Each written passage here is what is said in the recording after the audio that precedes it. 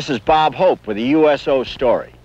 For anybody who tuned in late and missed the first 30 years, stick around, there's more to come. Actually, I've got a special warm spot for the USO. We both started working for people in uniform about the same time, 1941. And we both covered a lot of ground since then. I've been on the road so much, when I get a letter from my wife, it starts out, "Dear Sir." But you may not know that the USO is serving more guys and gals in uniform in more locations today than ever before. In an average month, something like 3 million service people visit the USO facilities around the world. That kind of service takes a lot of people, and most of them are unpaid. Volunteers, about 160,000 of them. I'm proud to be invited to bring you the story of the USO and its 30 years of service. 30 years. That makes the USO just 9 years younger than Jack Benny. What started it all was a thing called World War II, and another thing that went with it, called the draft. Qualifications were strict. If you could hear thunder and see lightning and had 2 teeth that hit, raise your right hand and repeat after me. The result was hundreds of thousands of new people in uniform. They had a huge job ahead of them. And where they were going, they'd need all the support the American people could give them. They got it. And one way they got it was the USO. It had just come into being, but it soon got into high gear. The USO brought the stars to the desert of North Africa and into the Pacific. With so many GIs to be reached, they couldn't be particular. They'd sign up anybody. Oh, thanks all you men dressed in khaki. You may think that I am a bit wacky. Why don't you get back in the sacky? There's room for 2. Your nose and you.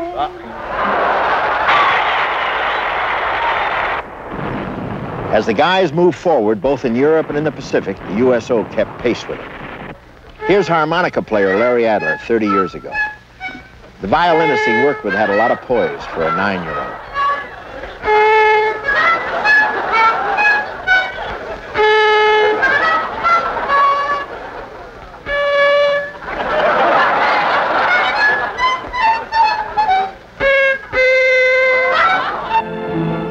And just like today, there were a lot of groups that carried no big names, just played their hearts out 3 and 4 shows a day for guys who really appreciated it. When Korea came along in the 1950s, the location was different, but the script was the same. Some pretty girls from home with maybe a sentimental song or two, and a lot of clowning around. Like Satchel Paige used to say, laughing is good for the gizzard. It's still the same today. Maybe the dancing's a little bit wilder, but it's the same effort that began in 1941. To bring a change from the day's danger or boredom. A few minutes to relax and get the message. And the message is the same, too. Somebody cares. Of course, shows and entertainment are only a small part of what the USO provides for people in uniform all over the world. It's quite a story. Let's take it from the top. Headquarters for the worldwide operation of the USO is here, on East 52nd Street in New York.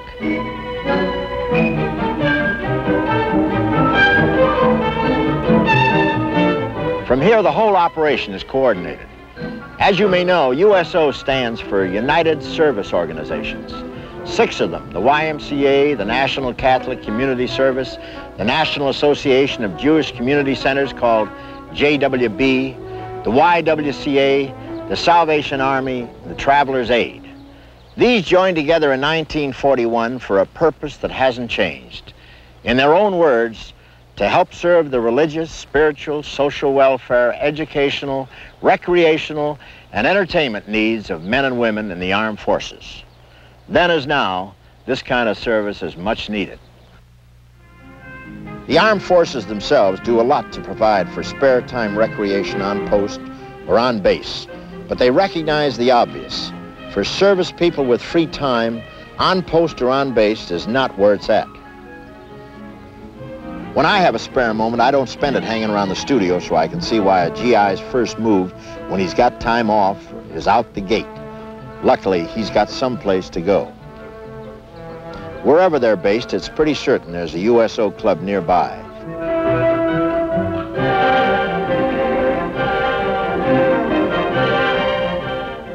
good place to check into for a cup of hot coffee, or relax, chew the fat with the guys, or maybe choose something more substantial without spending a fortune. Play a game of cards, or shoot a game of rotation. Listen to some stereo, or just sit and read. Or, on nights when it's not on the program, dance with a pretty girl. It sure beats walking around the streets wondering where everybody went.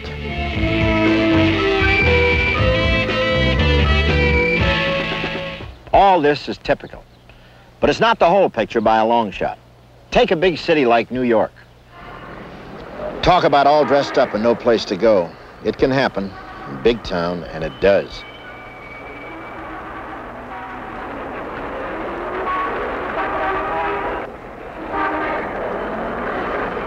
That's when that red, white, and blue USO sign can be a mighty welcome sight.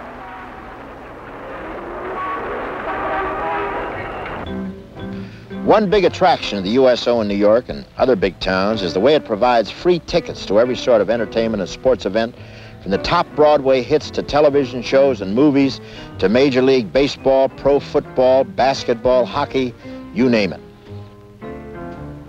There's also a big demand for help to servicemen in finding a decent place to stay at a price they can afford. The USO and cooperating hotels provide such help. And speaking of moving, skip across the continent to Fairbanks, Alaska, and it's a whole different situation. But the USO has the flexibility to fit its services to the local need. Not many USO operations offer dormitory facilities, but in Alaska they're needed. So in Alaska they're provided. Guys for remote duty stations, radar outposts, for example, can come into town for a weekend and have a warm, clean, and inexpensive place to stay.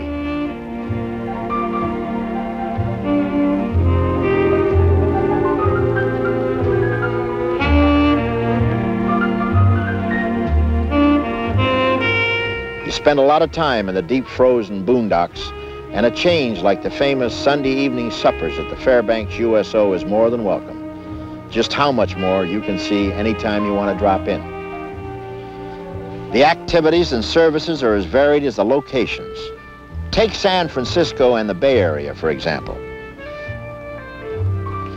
In addition to all the standard services to people in uniform, there's a program here that spotlights services by people in uniform.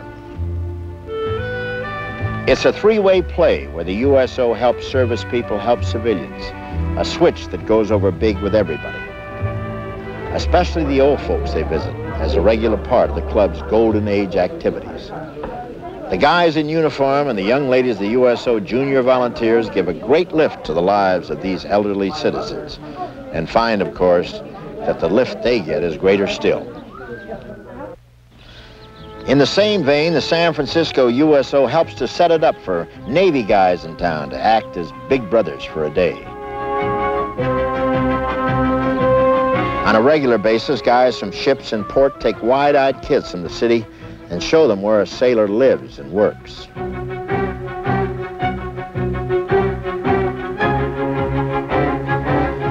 It's still the USO serving the servicemen. What's better for a guy's morale than the smile on the face of a kid showing his appreciation from the very personal gift of somebody's time and attention? In San Antonio, the buildings which house the Bolivian and West German presentations at the Hemisphere Plaza have been given over to the USO to become one of the most attractive clubs in the country. Along with all its standard activities, this particular club makes a special event of holding periodic parties for servicemen who are patients at nearby Brook Hospital. A banquet like this does more than provide good eating. It provides tangible evidence to a recuperating serviceman that he still rates the attention and the gratitude of the country he serves. It's not too good. Live entertainment is a regular part of the program at these shindigs. Chores are through, there ain't nothing better that I like to do than to sit around the house when the folks are home and listen to the music on a gramophone. I like mountain music.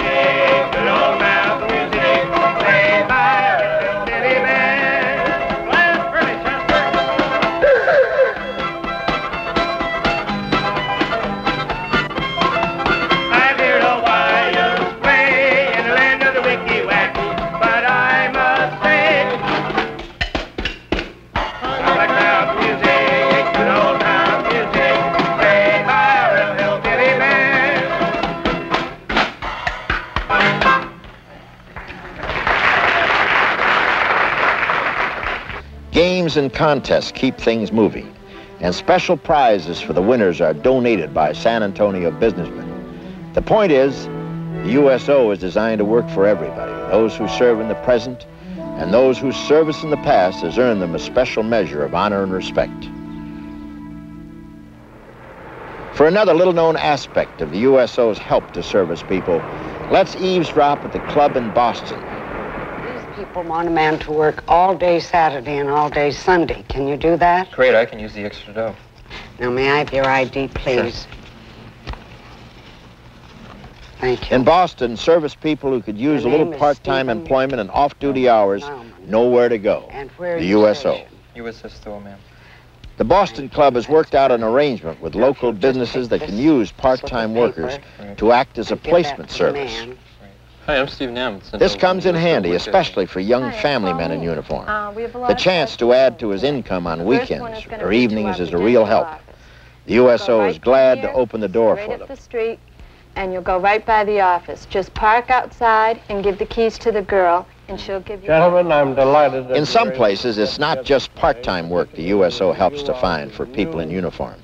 In Baltimore, a meeting like this of local business executives and a USO staff member are a regular thing. This, as you know, is Pilot Hope, jobs for men and women who may be coming out of the service. And I'd like your advice as to how we could do this. Our organization has a number of openings for fellows who wish to supervise clerical operations. Yes, we have jobs available in our company for overhead lineman trainees, underground cable splicer trainees, both male and female openings in our computer department where they would train for programming type work, in addition to vacancies for typists, stenographers, key punch operators. Hello, John. How are you? How you do, sir? By the way, how did you know about our USO program for servicemen? Well, I was given this brochure from the Separation Center. I see. And you're ready to go out of the service? Yes, sir, in the next few months. I see.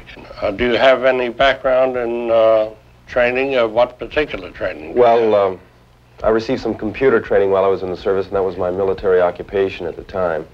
And then I had 2 years of college before I was drafted. Splendid. Servicemen and women nearing the end of their tour of duty come into the Baltimore USO and talk about what they'd like to do, what skills they have to offer. The USO takes it from there. I also noticed from your application that you have completed several years of college. Do you plan to continue your education? Yes, sir, I had 2 years. On a regular basis, the Baltimore Club brings together servicemen who need jobs and firms who need men who not only have matured through a tour of service, but now that have service obligation behind them and can settle down to build a career without the likelihood of being interrupted by greetings from the draft board. For a final stateside example, let's go to my town, Los Angeles. Actually, this is a service club at nearby Fort MacArthur, but the essential ingredients, the music and the refreshments and the young ladies are all courtesy of the Los Angeles USO. And without music and refreshments and young ladies, what's left of a dance is no great morale booster, especially that last item. These gals are USO junior volunteers, typical of the thousands all across the country who make the dances and other activities of the USO the successful and popular events they are. The junior volunteers are just that, volunteers unpaid except by the satisfaction of helping and the appreciation of the guys who know that as long as there's a USO around, they're never totally strangers wherever they go. If we had a couple of days, I could try really telling you about all the different ways the USO serves people in uniform. But you get the general idea. They look for what's needed and work out ways to meet the needs. And they don't just do it here in the United States. The USO has 10 permanent clubs in Europe, and a popular one with anyone in uniform close enough to get to it is, but of course, the one in Paris, right on the Champs-Élysées.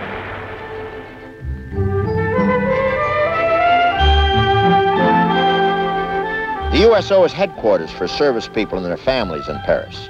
It's geared to set up tours, provide tips on what to see and where to stay. and do it within the budget of the average serviceman or service family. And in line with that policy of searching out special needs and meeting them, the parish USO has one service that's kind of special. People come from all over. They don't always connect. Destination de Toulouse et Oran, vol Air France 2213, embarquement immédiat pour tenir au Toulouse. Departure to Toulouse. I was supposed to meet my wife at Orly Airport, and I've been out there looking for her for about an hour. I just can't seem to locate her. Do you know what flight she's coming in on? I don't know the flight number, but it was due in at 10 after 10 from New York City. The parish USO's People Lost and Found works day or night and has a direct link with the parish police. It works. Hello, c'est Henri. Oui, je cherche attends, what's the name of your wife? Johnson. It's Johnson. Madame Johnson, elle doit... Excuse me. She's got a 6-year-old boy with her also. Elle doit arriver de New York avec un fils de 6 ans. Oui. Oui, attendez un moment. Your wife is on the phone. Hello? Hello there. Where you been? What? I've been out there looking for you about an hour, and I just... Well, we must have missed someplace somewhere. See, a need. Set up a way to serve it. It's the same in Italy. The Rome USO is headquarters for a massive flow of Army visitors from duty stations in Germany. The need here, or one of them, is to meet a constant demand for package tours. Service people and families who want to take advantage of their opportunity to see the Eternal City, to stay in it a few days, get the feel of its combination of antiquity and 20th century bustle. The USO can handle the whole thing for tour groups. A place to stay, tours by bus or on foot, lunches and so on. And to meet every real need, the prices are really low. For most of these service people, this is a once-in-a-lifetime opportunity. To come from a duty station in Europe is one thing. It's a morale builder, sure, but it's also a builder of greater understanding between nations. You can get a greater feeling of kinship with people when you go among the evidences of their influence of world history, including your own. Breathe in a little of an ancient heritage. Look and listen and feel it firsthand.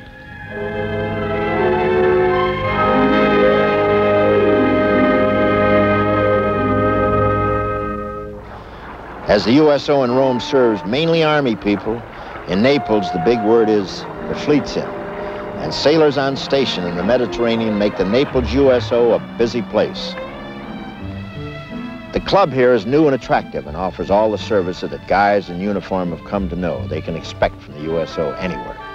But it's also the headquarters for what the USO in Italy calls its flyaway clubs, serving the Mediterranean. Say an element of the 6th Fleet is scheduled to tie up for a few days in Barcelona, where there's no permanent USO. From Naples, a team will go out and set up to serve the guys in bell-bottom pants when they come ashore. It may be a van or booth which can be set up dockside to furnish refreshments, a welcoming smile, and information on local customs and attractions. Or it may be, if the number of sailors involved warrants it, that a local restaurant or what have you will be rented, and a standard, though temporary, USO club set up for it as long as the fleet's in port. Either way, the flyaway club operations working out of Naples provide a welcome for men on duty in the Mediterranean wherever they drop anchor. Winding up our USO sampler in Europe, we jump to Frankfurt, Germany. The club here is newly opened and furnished and serves as a major off-duty headquarters for Army people stationed in Germany. But we're not going inside. Everything you think is there is there. I said earlier that the USO story is a lot more than just the story of USO shows. But people who go out to deliver some entertainment, a breath of home, and the personal interest of somebody who cared enough to make the trip, this is still an important part of the story, today more than ever. This is one example that means a lot to guys a long way from home, and with plenty of time on their hands. The USO calls these handshaker tours. Usually just one person, somebody whose face the guys will recognize, somebody who just by being there to shake a hand, shoot the breeze for a minute, take a message for the family back home can put a lift in a long day. For the guys, Just the fact that people care enough to donate their time and come halfway around the world says it all. On the average, the USO sends out 5 of these person-to-person tours each month. Peeking over the hill, I bet you sure it all. And how about the guys from SPEBSQUA, the Society for the Preservation and Encouragement of Barbershop Quartet Singing in America? Man, if you can say that, you're fit to drive home. We're sure we love each other, that's the way we'll always be. These groups are made to order for a USO tour. No props, no scenery, no instrument cases, just 4 guys, some close harmony, and the show is on the road. We'll travel alone, singing a song, side by side. Oh, we don't know what's coming tomorrow. Maybe it's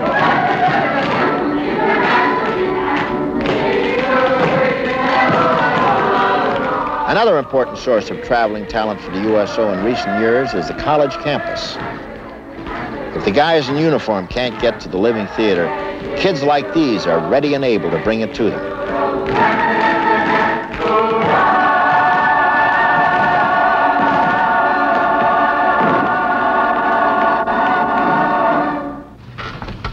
Very good. Well done.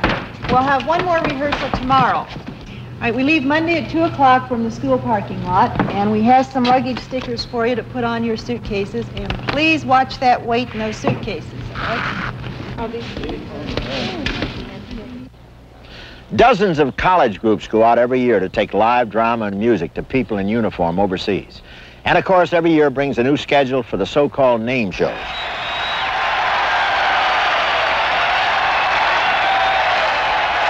I forget the name of this one, but it tried out its material for 1971 on a captive audience at West Point.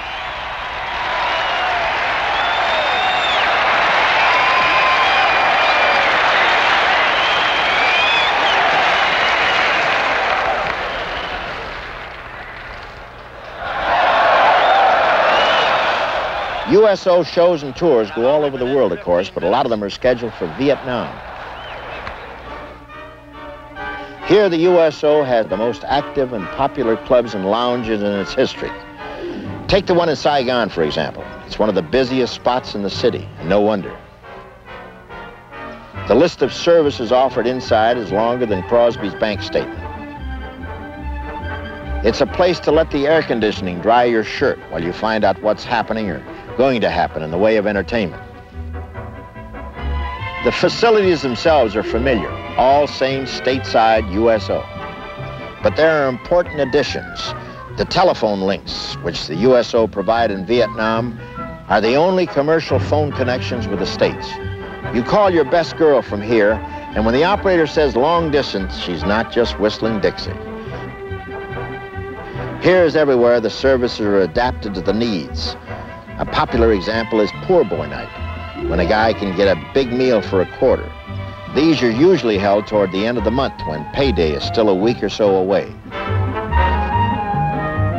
Additional clubs are scattered through South Vietnam, all offering the same kinds of services, but each with its own flavor.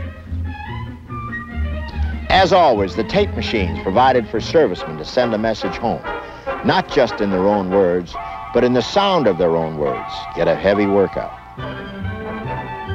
At Cameron Bay's air terminal, the USO operates a lounge that's open around the clock. At first glance, it's pretty much like any other USO lounge in a travel terminal. Free coffee, inexpensive snacks, and ice cream. But suppose you look around more closely. What you'll find is probably the world's only full-time professional checker player, lady type. Certainly the only one in the employ of the USO. That's her job, just to be there, to take on anybody who thinks they can play checkers. Anybody who can beat her wins a prize. They don't give out a lot of prizes, though. The USO people are always thinking. At Queen Anne, for example, some of the gals dreamed up an operation that has grown into a regular thing and is mighty popular with the men it serves. What happens is, twice a month, a team of gals take off for the boondocks, really isolated places, maybe 25 guys or so, making an outpost in the middle of nowhere. The whole thing is coordinated through the chaplains. but the men themselves usually don't know what they've got company coming.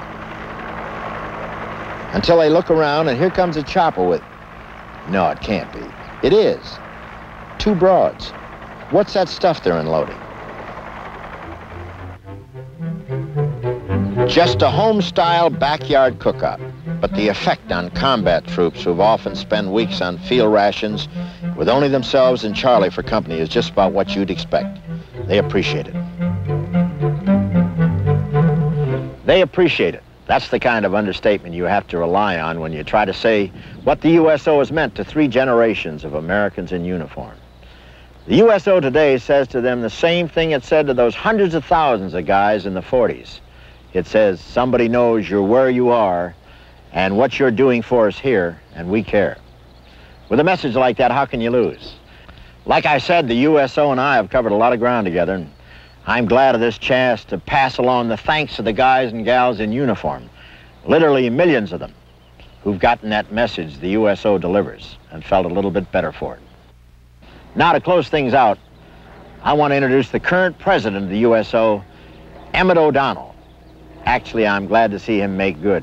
I knew him when he was just a struggling 4-star general in the Air Force, and a great one. It's all yours, Rosie. Thank you, Bob. Not only for the introduction and this minute of airtime, but also for the years and miles you've left behind you, all resounding with the healthy sound of fighting men laughing. Our thanks also to the thousands of show business and sports world figures who generously donate their time, talent, and genuine interest to making USO the outstanding service it has been for 30 years. I would also like to thank all of the American people who care enough to make certain that USO is there, no matter where the troops go. They send the important message. We know you're there, we haven't forgotten you, we care. So it's we at the USO who are indebted to you, the American public. Thank you for 3 decades of support. We are going to do our best to continue to deserve it.